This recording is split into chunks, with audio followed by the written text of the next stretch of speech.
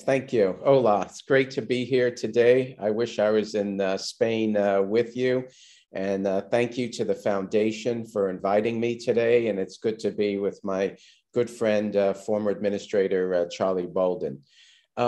What I thought I would do in the 20 minutes or so that I have is to give you an overview of where space exploration comes from and where I see it going, and my personal journey that has led me from being one of the pioneers of space exploration to now seeing and standing on the cusp of a new chapter in space exploration and where I see us going. I want to start this morning 100 years ago in the 1920s. Because it's important for me to share with you, especially people new to our industry. You know, we take so much for granted today. We take for granted that space is an exciting new marketplace. There's entrepreneurs worldwide. There's new companies being formed every day. Innovation is just assumed in space exploration. But it wasn't always this way.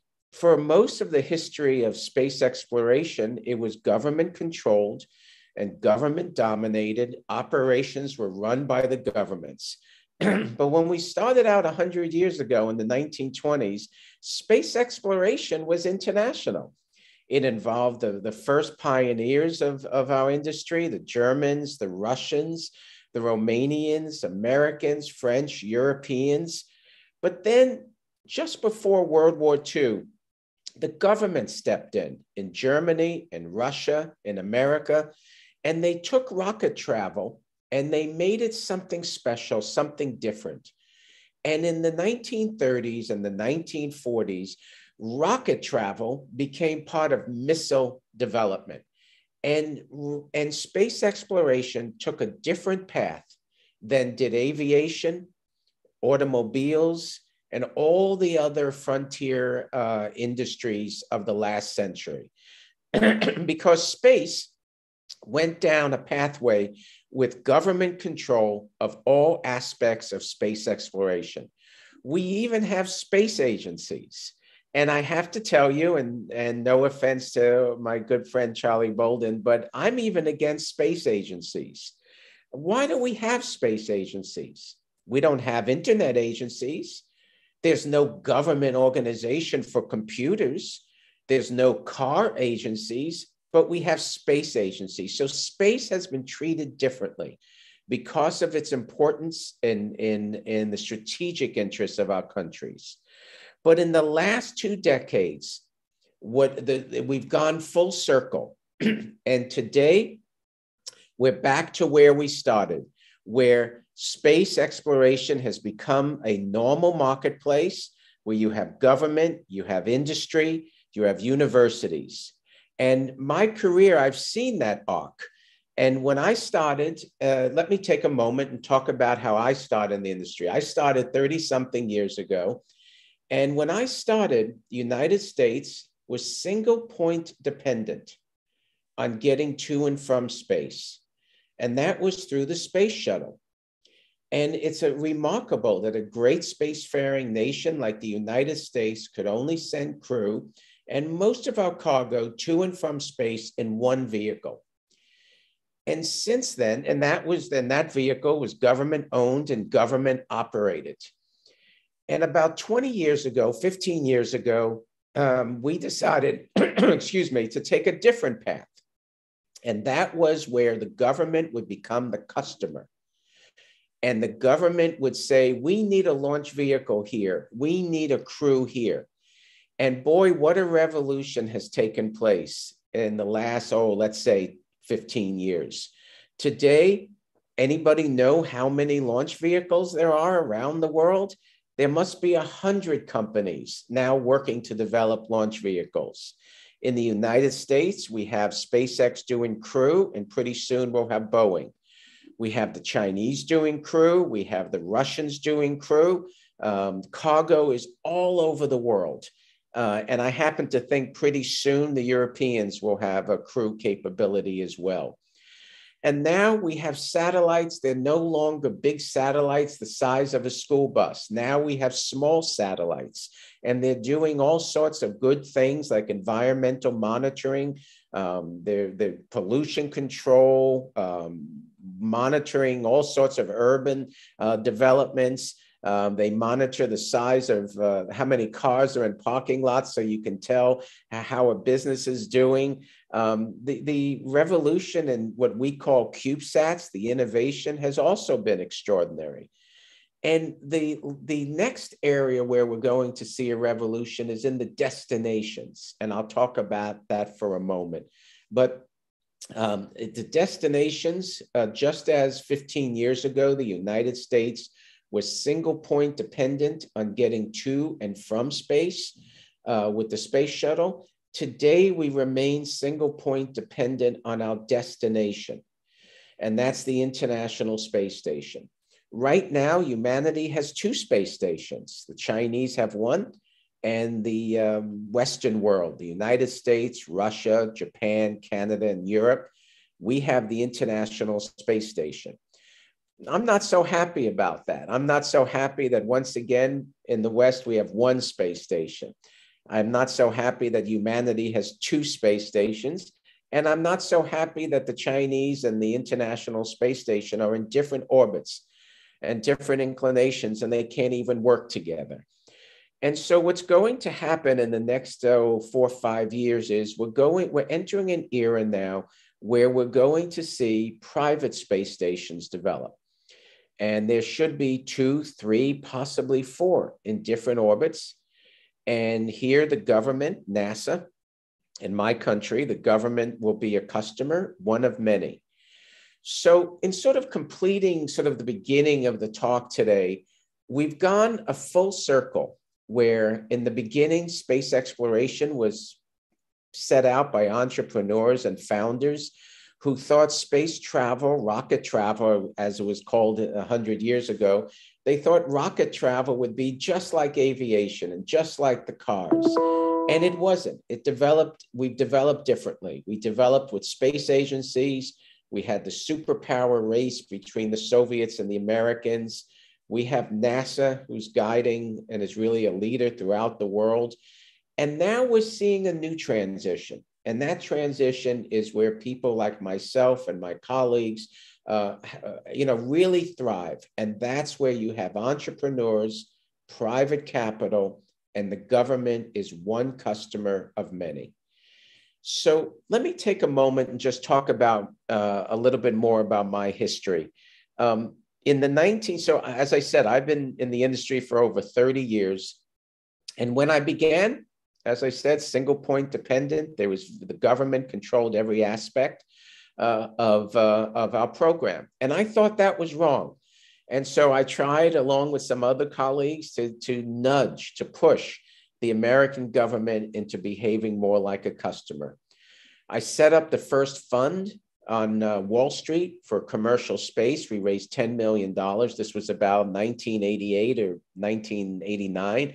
And I shouldn't say this, but we lost all our money. We lost all 10 million because it was very difficult at that time to be commercial. And then later, I was in the last year of the Reagan administration and helped them set up the first policy shops outside of NASA within the American government at the Department of Commerce, again, to make space more of a normal place to do business. And then after I was in the Reagan administration, I did something very unusual. I began to work for the Russians. And this was in the mid-90s under Boris Yeltsin. And we believed very strongly, we were very hopeful that Russia would become part of the international community. And for 9 years, I was the only American who worked for the manned space program. I helped privatize the Russian space station Mir. I was there when the first tourists went to the Mir. We did commercials. We did all sort of new commercial businesses on board the human-rated Mir space station. In 2000, I was head of a Dutch company called Mircorp, and we leased the Russian space station for 2 years. And I have to tell you, I don't know how much Charlie wants to get into it, but his predecessor, Dan Golden, was very upset that we had commercialized the Russian space station Mir, and we helped privatize the Russian space program. And at that point, the Russians were going down a very commercial pathway. And I learned a lot. I learned a great deal about how you run a space station. And ironically, for an American, I learned it from the Russians, and particularly the Russian organization Energia. Mir Corp failed. We failed as a commercial project. But I'm very proud that when we failed, we had close to $180 million in backlog. We signed Mark Burnett, who has still today an American TV show, Survivor, to do a game show where the winners would go to space. We signed the tourist Dennis Tito to fly to the Mir space station. He later went to the International Space Station. We signed some research organizations to do research on the Mir. But most importantly, even though Mir Corp failed, it was a data point in 1988, 1999, 2000, 2001. It was a data point that you could have a small company, this was Dutch, backed by Americans, working with space agencies, in this case, the Russians. It was a data point that you could take an existing space station and use it with another business model. And our business model was purely commercial. And so even though Mir Corp failed, it was an important lesson for the community. When I was CEO of Mir Corp, we spoke to Sir Richard Branson, who, of course, went on to do Virgin Galactic. We spoke to Elon Musk, who was thinking of his first steps in space. And folks were very interested. The entrepreneurs at the turn of this century were very interested in what we did with Mir Corp. And so we proved that you could have a space station and it could be commercial. Again, it's that innovation that you see when a marketplace is not driven only by the government, when it has that, what we call in Washington, that public-private partnership where the government has one role, the private sector has another. And once the government's behaving as a customer, then you see private capital coming in. And we've seen this amazing ecosystem take place today. Absolutely amazing. I was in Spain a couple of weeks ago, and it was remarkable for me to meet with some of the companies there. I was in Italy, Luxembourg, and just to see the ecosystem that's developed around the world.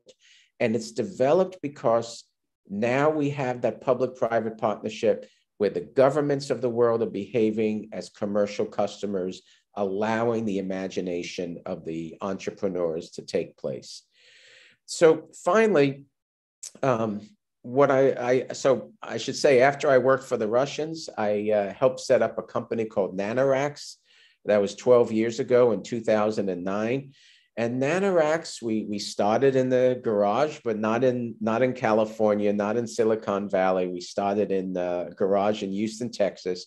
And we grew Nanorack to be the largest commercial user of the International Space Station.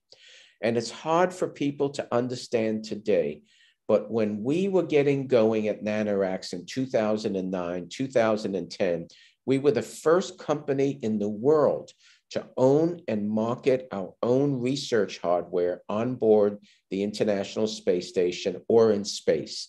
Before Nanorack, the idea of private ownership of hardware, marketing to private customers, where NASA did not say, you're going to go to space. It was Nanorack that made that determination in our partnership with NASA, where we charged a fee and we kept the money. All of this that we take for granted today was new when we began at Nanorack in 2009.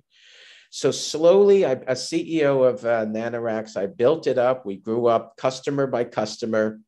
We did more research hardware on the station. We did an external platform built by Airbus outside the station. The biggest piece of hardware we did is called the Bishop airlock. It's now permanently docked to the International Space Station. Somehow we self-funded that out of customer revenue, and it cost us almost 25 million US dollars, and that's a lot for us. And we grew Nanoracks to have customers in over 30 countries. We also did, I'm very proud, the only commercial project with the Chinese, with Beijing Institute of Technology. And Administrator Bolden was kind enough to allow that to go forward in the Obama administration. And it was a very important signal that we wanted space to be another place to do business. Nanoracks has customers throughout the world, in Europe, in the Middle East and Asia.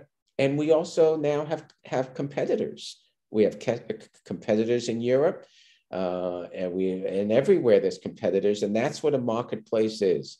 And one of the decisions I made early on when I joined Nanoracks was I didn't want to patent our first product, which was a nano lab, we called it, a small lab that attached to a power source that would allow research to take place in a standardized hardware that is like the CubeSat standardization.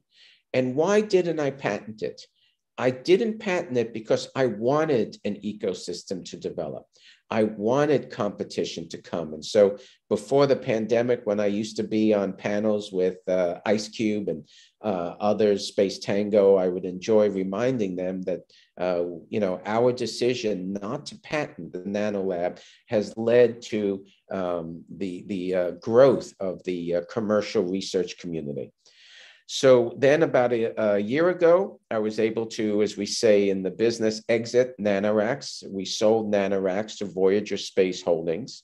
And now I'm president of International and Space Stations for Voyager. And Voyager is one of the winners of this new era of private space stations. There's 4 teams, Axiom, Nanoracks, Voyager, Blue Origin, Sierra Nevada, and Northrop Grumman. And we're ushering in a new era of private space stations. They'll be located in different orbits where NASA is one customer of many.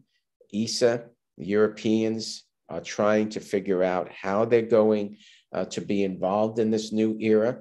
And this is all happening for several reasons. One, the International Space Station will not last longer than 2030. We'll see how long it does last, so we're getting ready for the transition. We don't want a space station gap. We don't want a period where the West has no access to robust space platforms in low Earth orbit. And while we in America return to the moon and the rest of humanity goes on the voyage to the moon for the first time, we have to make sure that the commitment we've made in low Earth orbit, the ecosystem, the marketplace, the robust space transportation, now multiple destinations, in-space services for research, for Earth observation, for in-space manufacturing, for all sorts of markets, some we understand and some we don't know about yet, as well as space tourism, that exciting new marketplace we're seeing now with suborbital finally coming of age and orbital tourism. We want to make sure that we have multiple space stations in low Earth orbit, so this marketplace continues to grow. Sort of final comments, and then I'll turn it over to Charlie and to Charlie. But final comments I would be that we're having this conversation during the horrific events taking place in Ukraine. I know how personal and close this is for everybody in Europe. But I do want to say that not only am I remain a believer in the value of international, but I am today more of a believer in the value of working together across nations. If we want space to really mean something to us, if we want it to be a new chapter in who we are as human beings, I'm really hopeful that in space exploration, on the new private space stations, on colonies, on the moon, and one day on Mars, we do go as much as we can as humanity. we move forward for the species. We don't move forward for any one nation. And so that's really my thought for the day. I believe in international. At Voyager, we believe in international. We're looking forward to having very strong relations with Europe in this new era of space stations and with all the nations and peoples of the world. So I guess that's about it. It's all about innovation. And in the 100 years of space exploration, we've come full circle. The entrepreneurs are back. Government is a customer, and the future does look, despite all the negative news we see, the future looks very bright for space exploration. So thank you. With that, I'll turn it back over to the team. Thank you, Jeffrey. It's a real pleasure to hear you. So now, Charles, I leave it to both of you. Okay, thank you. Thank you. Hey, Marcy, thanks very much, and Jeff, thank you so very much. Let me kind of add on to one thing Jeff said. You know, my thoughts and prayers are with the people of Ukraine today, as I think all of us are. And that actually will probably dovetail into a little bit of the discussion that I hope Jeffrey and I can have. Let me start out, Jeff. I think, I consider myself an earthling. I'm an earthling first and then an American, and then I can go on down the line. But I applaud you and your wishing us that we do our exploration unified as humanity and not as an individual nation. I don't think there's any disagreement whatsoever between you and I. I was a little bit surprised to hear you in the beginning say that you didn't feel we should have space agencies, and so I want to probe that a little bit, because I guess what I would ask would how do we develop an exploration enterprise without government investment through agencies, if you will? How do we get the ball rolling? What serves as the impetus for the commercial sector without government agencies? Right. I do like, and it's good to be with you, Charlie. I do like to say that line. It does get people to react. And let me say, first off, that Charlie and I are having this conversation as two Americans. And the way we do space exploration in the United States is different than the way it's done in India and the way it's done in Europe. And we're not here to tell anyone in Europe or India or anywhere else how to do space exploration. So, we should have that roof over us. Having said that, Charlie, my point is a simple one. We encourage, the government encouraged the growth of aviation and, for the last 100 years. And they did it without an aviation agency. In the United States, it was part of what we call the FAA. Okay. And we have an automobile marketplace. We have a bioengineering marketplace. We have a internet, and so on and so on and so on. But because of John F. Kennedy, because of the symbolism of our contest or our race with the Soviets, the Kennedy administration made a symbol out of space exploration, and they created one government agency for this one activity. And so that's my gentle pushback, is there is not another activity of governments around the world that has one agency devoted to it. And when I look back on our innovation in space in the 50s, the 60s, the 70s, I just wonder if we would have done better as a commercial venture, as a commercial marketplace, if we did it the way we do everything else in America, where the research for space was done by the National Science Foundation. Some of the transportation was done by the FAA, which handles transportation, and so on. So that's my point. Yeah, and I appreciate that. And for those who are not American, there's and let me make a slight clarification. In America, our agencies are there are multiple kinds. The one that I think Jeffrey and I both have a hard time with are the regulatory agencies. Yes. NASA is not a regulatory agency. So I kind of, and let me be very blunt, I'm being partial here, because even though I'm no longer in NASA, I still speak of we and us when I talk about NASA, but it takes us having to explain to people that NASA is not a regulatory agency. So we can't tell people what to do and what not to do. And we have always viewed our job as being one of these agencies that participates in revolutions. So if you look at NASA's origin comes from what was called the National Aeronautics, the NACA, the National Advisory Committee for Aeronautics, when we were running behind the rest of the world and developing airplanes. And so the government decided that we needed somebody to take the reins and begin to develop airplanes as well as people had done in other countries. And that was the old NACA. When we were beat to space by the Russians, by the Soviets, actually with Soyuz, as Jeffrey said, the government decided that, boy, we need to catch up first, and then we need to get ahead and stay ahead. And so NASA was created as an adjunct to NACA, and it subsumed, if you will, the old NACA, such that it did not just space, but aeronautics also. So just a slight, for people who don't understand how we operate in the United States, NASA is not a regulatory agency. But let me go back to something Jeff talked about, revolutions, and I love it. It's destinations. That is the revolution of today. And so, Jeff, how do we, how do we get the private sector to invest their funds in some of the cutting edge things that are absolutely necessary in terms of making more destinations? I think we have too many launch providers. Yeah.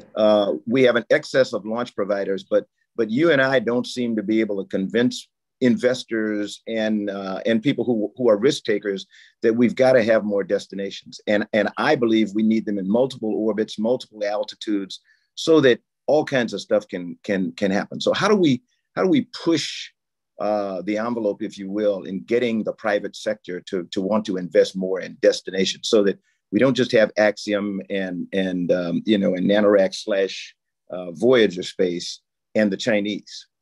Yeah.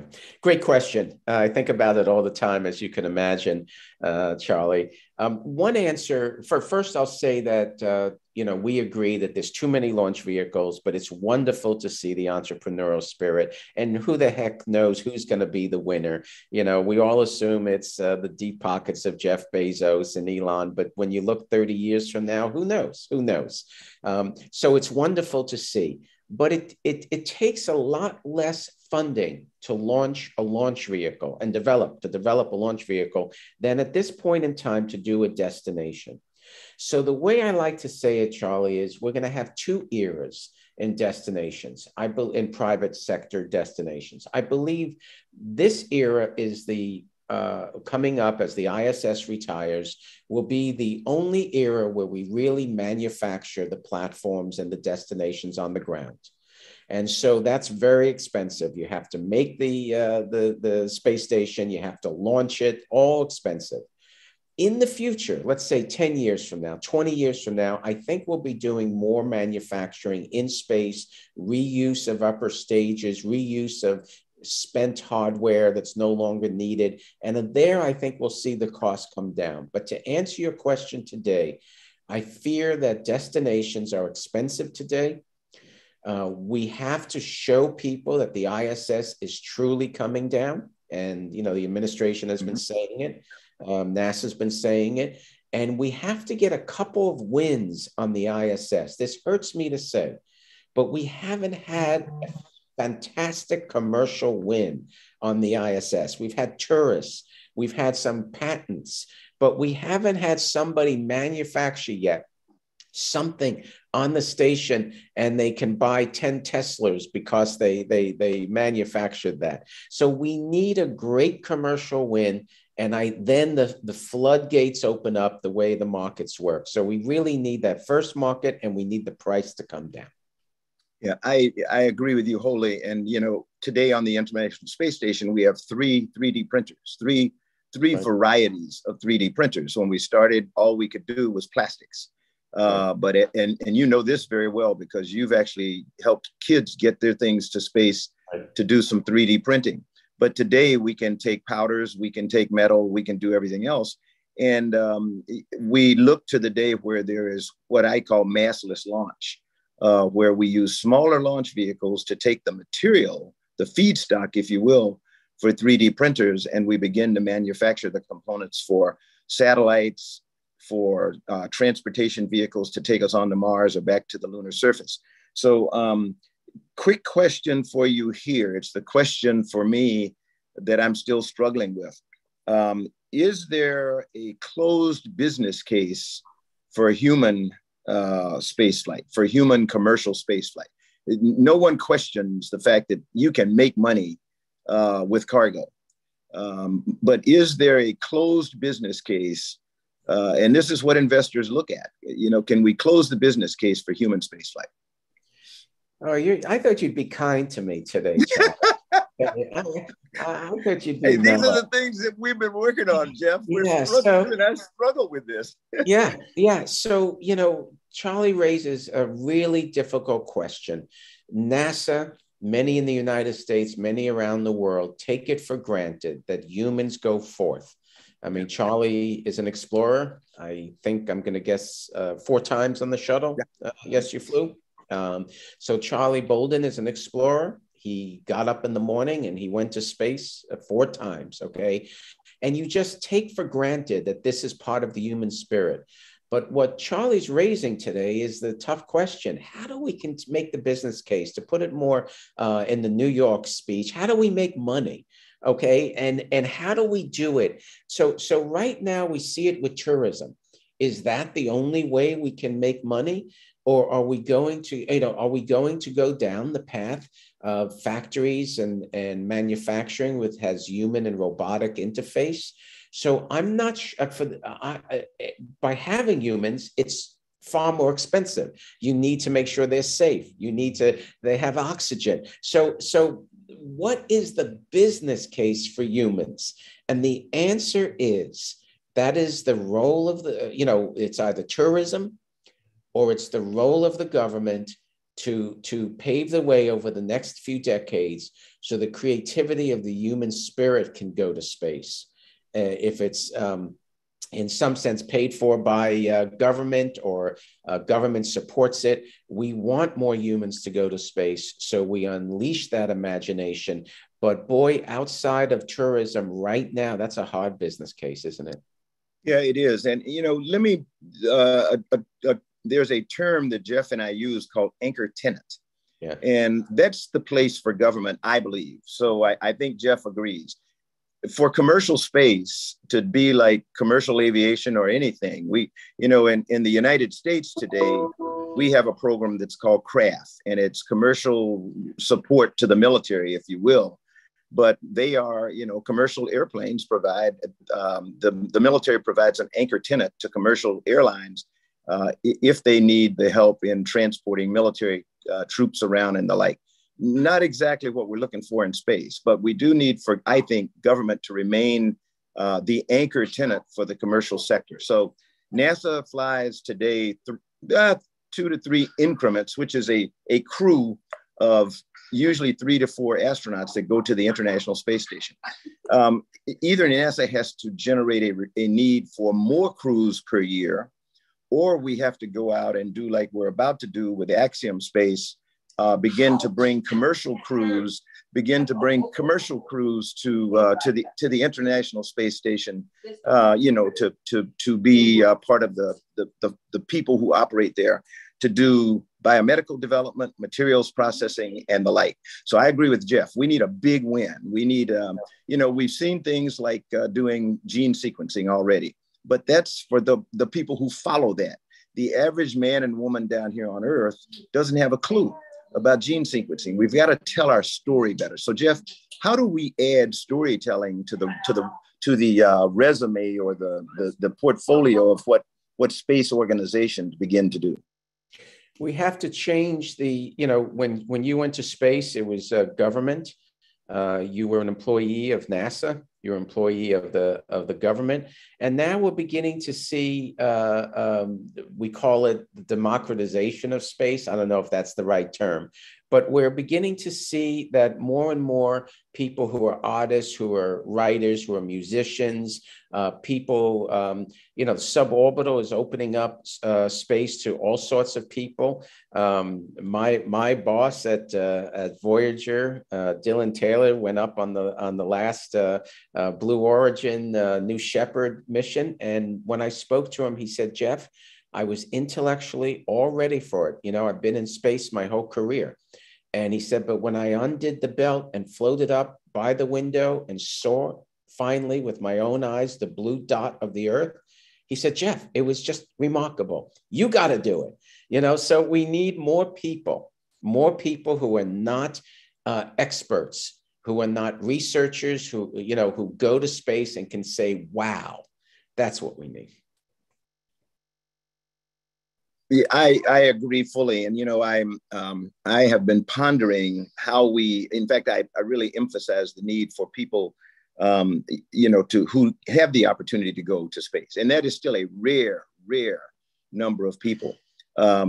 You mentioned Elon earlier. Elon has gone on record wanting to go to Mars and die there. And I think that's crazy. And I continue to say that. I can't use someone who makes that journey and then decides that they're going to stay there and not come back and share the experience with the rest of humanity. Because I think it's the key to promoting human spaceflight is to have more and more people have that experience. Because none of us who have flown in space were emotionally ready for the experience, I think. You're hearing my grandson in the background, so I apologize, and I hope we don't get him to take over my job here. But the emotional experience is something that is technically qualified and is technically prepared as you are. I haven't met anyone yet, professional or otherwise, who has been ready for the emotional experience of looking at our planet from that vantage point. So when do we get artists and poets? I would love to have Amanda Gorman or Nikki Giovanni go up on a space flight, whether it be orbital or suborbital. For people who don't, they're two of my favorite poets. I think they would do an absolutely incredible job of helping us tell this story of what space exploration or space travel is like. What do you buy that? Yeah, I do. I do buy, and I'll say that in the 90s, when I worked with the Russians and the Russian space program on the Russian space station Mir, there was a guitar that they left on the space station, and people would come up and play guitar. There was one cosmonaut went and did watercolors, and the first spacewalker, Alexei Leonov, he went on and did watercolors, and Bean, the Apollo astronaut, also was a painter. So we just need more of that, and we need more of it because that's what people relate to. God help me for saying this. I'm going to guess Charlie and I are not the best examples of Instagram influencers and this sort of thing, but we probably need a couple of Instagram influencers or whatever they're called, people who can really speak the language of the younger people to go up there. So we really need, Charlie, to begin to turn it over to folks in their 20s to handle and to communicate, not just us.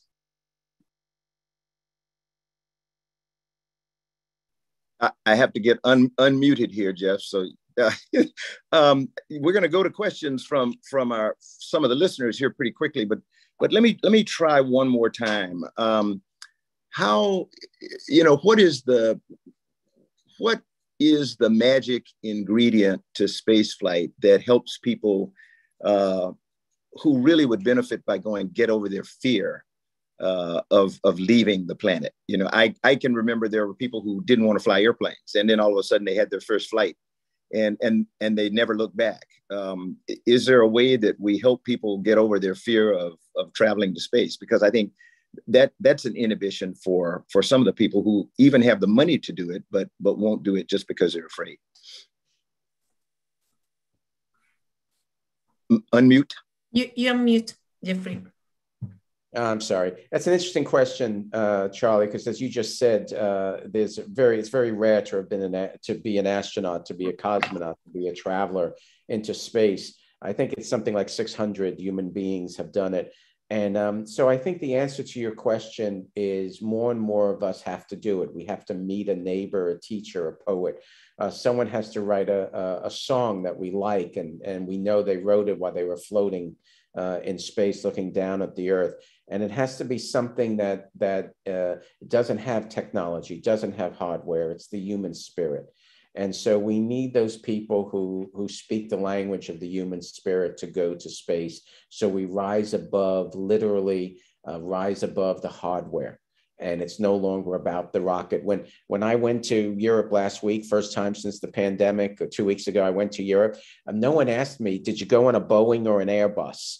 No one asked me, hey, did you go on a, okay, yeah. I mean, we're past the point. And then maybe in the 1940s, they would say, oh, you're going to Europe? Did you go on a Pan Am Clipper or something like that? And so we have to get past that. We have to get past the point where in space, then no one says, did you go on New Shepard? Did you go on SpaceX? What hotel did you stay at? Which station did you go to?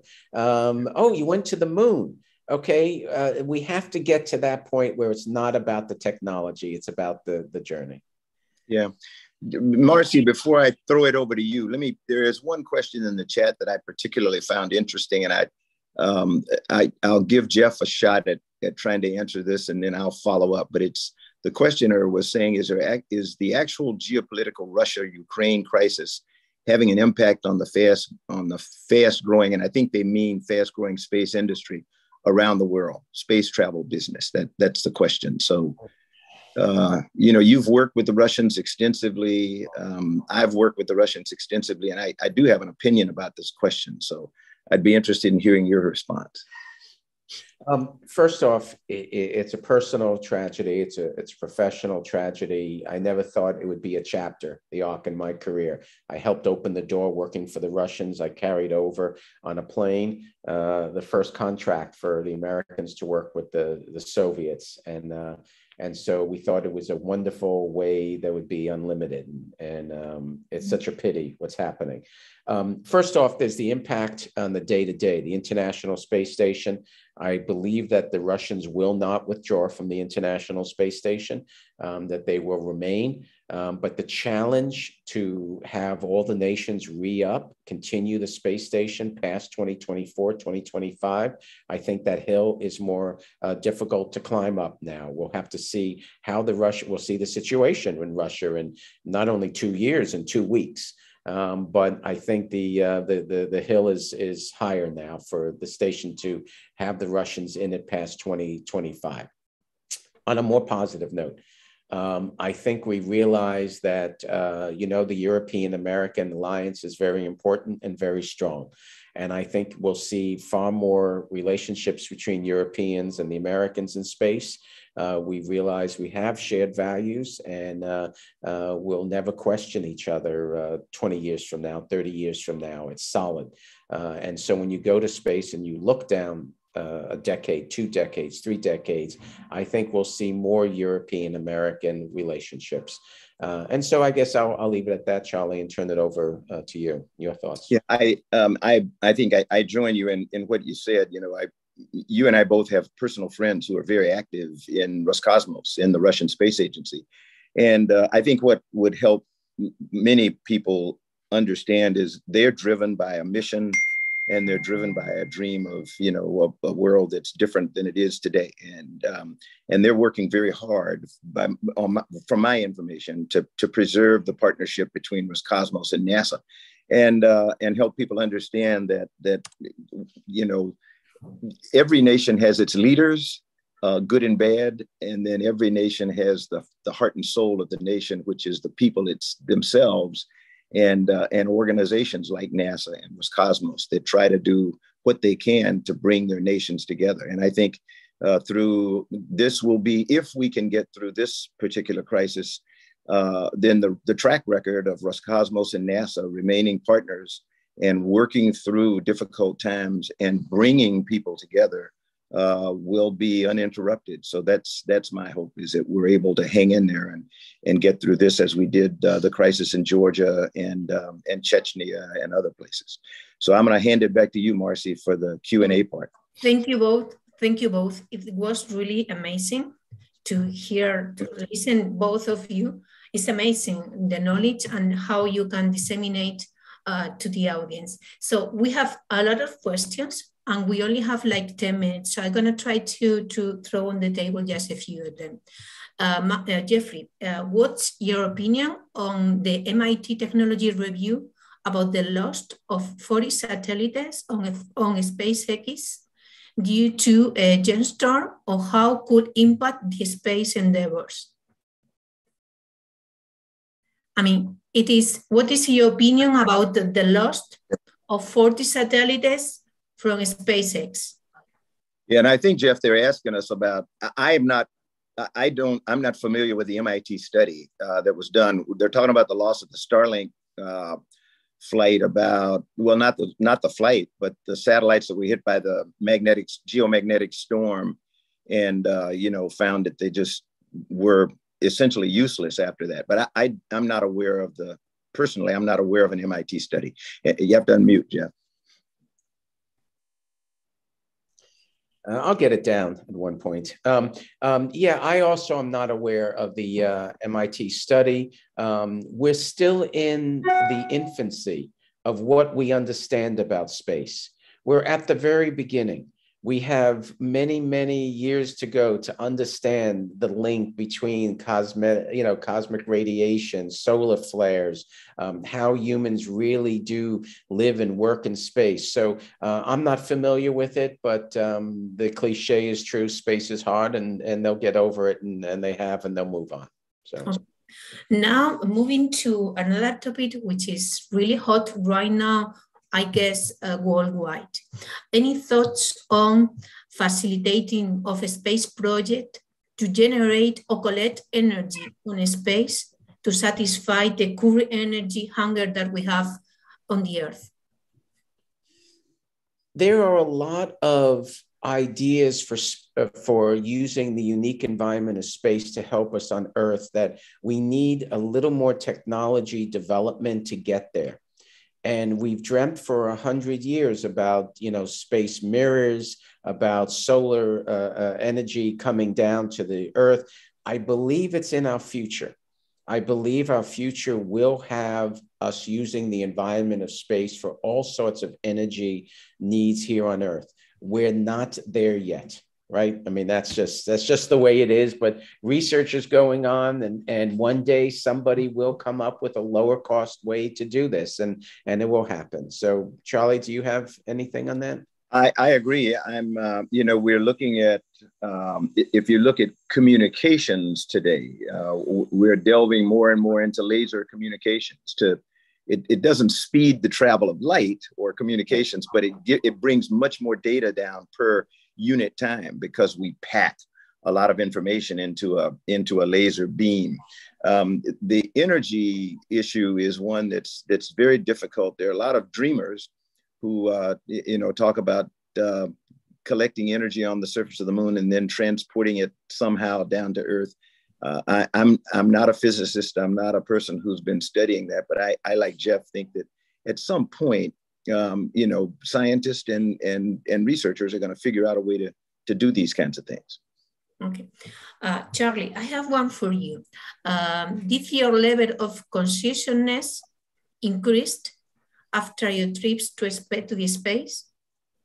You mean my level of consciousness? Yes. No. If any aspect of your personality change? No, believe it or not, I hope I am the same person basically as I was before I left. But like I said, my perspective, and this is what I think happens to maybe not every single person, but to most people that I know who have had the opportunity to travel to space, whether it's low Earth orbit, for orbital flight, or just for a suborbital flight, their perspective on the planet changes, because I believe you just cannot look at our thin atmosphere and not recognize our responsibility as stewards of this planet to preserve that, so that it enables us to live as long as we can. Earth is not fragile. I think we make a mistake when we use the term Earth is fragile, because it takes us away from the realization that the fragile thing is us. This planet's been around for billions of years, and it will be around for billions more. I'm not sure that we will survive it if we don't become better stewards of our environment, clean up our atmosphere, clean up our oceans. These are all things that are really important. One of the things that I really like about Jeff Bezos, if I can talk about a particular entrepreneur, Jeff's dream is to move heavy industry and the things that are polluting off the planet and get them into Earth orbit, such that we take away a lot of the pollution and other kinds of things that are happening down here on the Earth. That's exactly what Jeff is talking about. Get manufacturing of spacecraft and satellites and the like off the planet and into space, so that we get the cost of launch down even further. We get the cost of satellites themselves down even further. And that's going to happen. I'm just not, I don't have a crystal ball to say whether it's 5 years from now, 10 years from now, but it's going to happen. It's going to be like the airplane, if you will. Okay. Jeffrey, in the last trip you made to Spain 2 weeks ago, and you were in Malaga, what is your opinion about the space ecosystem? I guess that traveling to Malaga, you probably visited PLD, one of the startups in Spain, and the head of space commercialization. And let me say that, Charlie, we think we're at the center of the universe, don't we? So I go to Malaga, and never mind that it's beautiful, but I go to this technology park. And the technology park did not exist. It was started in 1994. And today there are 300 companies and 20,000 people working there. Okay. And I mean, it's this entire ecosystem. I visited 2 companies. One was DHV, and they're in the solar panels and CubeSats. And the other name, I forget now, they work with Airbus on doing very sophisticated components. But I was also there visiting the International Association of Science Parks. And it's just remarkable to see a community of people dedicated to some of the obvious companies, Google's there, Microsoft's there. But then you have all these smaller companies. And, forgive me, I never heard of this place. And yet in its own way, it had the look and feel of a Silicon Valley. Of course, it doesn't have the capital that we have in the States yet. It doesn't have that flow of capital. But I was very, very impressed by what I saw in Malaga, and just the quality of the people and everything. So I'm trying to think of another way back to Spain. So give me that excuse. Yes, we will try. So just a last question. How to help countries that don't have a space agency, but have a lot of young people willing to take the plunge? Okay, I'll do that. And I'm sure Charlie has some thoughts too. I was very proud when I was the CEO of Nanorack. We flew the first Lithuanian satellite to space, and it was a group of university students. And now they have a publicly traded company called GomSpace. Or maybe I'm confusing it, but it was, and now they have a publicly traded company. I don't think it's GomSpace. We flew the first satellites of GomSpace. We flew a couple of nations. For Peru, we flew their first satellite. So you don't need a space agency. It's international. You can have a good idea. You can be university students, get together. If you're in Europe, there's capital, I know, coming out of the federal level of Spain. There's capital on the local level. There's all sorts of programs now, incubators for this. And so it's a wonderful time to be starting out in space. And I know Charlie and I are a little bit envious how much it has changed. I'm speaking for you, Charlie, but how much it has changed. And so it's a great time to be young and starting out in space. And let me echo what Jeff said. NASA has, when I left, we had more than 800 active international agreements with more than 120 nations. In every single case, one of those agreements had to deal with STEM education, and nowadays we call it STEM plus arts and design. But every nation in the world that wants to become a member of the family of spacefaring nations has an issue with STEM education, science, technology, engineering, and math. And that's where an agency like NASA or ESA or Roscosmos or anybody on the planet can team with small countries that want to get into the space business to help them with STEM education for their students. That will begin to generate the kind of interest and the kind of participation, that Jeff has talked about today. I loved it when Jeff worked with, I think they did, was it St. Thomas More? There was an elementary school in Arlington, became the first elementary school to build a CubeSat, send it to the International Space Station, and have it deployed. Now think about that. Kids that are in elementary school building a satellite and sending it to space, and then having signals come back, radio signals come back from their satellite. That's what we have. You've got to crawl, walk, run. And so I would say for a lot of the smaller nations, let's help them to crawl, get their STEM educations going as well as they can, and then gradually get them into various levels of space flight. Everybody's not going to be able to do human space flight. So let's not start there, trying to encourage every nation of the world to have an astronaut or so. But let's start with the basics, and we'll work up to it. Okay, I just one last thought to throw to the audience before we close. As I said, it's a wonderful time to be starting out in this industry. It's a community, it's great people, it's the future, it's part of the survival of the species, the human species. You can go into it to be an engineer, you can go into it, as Charlie's saying, one day to be a poet or musician. So it's a great time. If any questions, please do reach out, and I wish everyone the best of luck. Yes, we want to try to send all the questions from the audience that we couldn't because of question of time. So we will have later on. So thank you both. Thank you so much. It's a real pleasure and an honor for us to have you today. And thank you to the audience for joining to this webinar. And we will keep in the future to holding more future talks. Thank you. Take care. Take care, guys. Bye.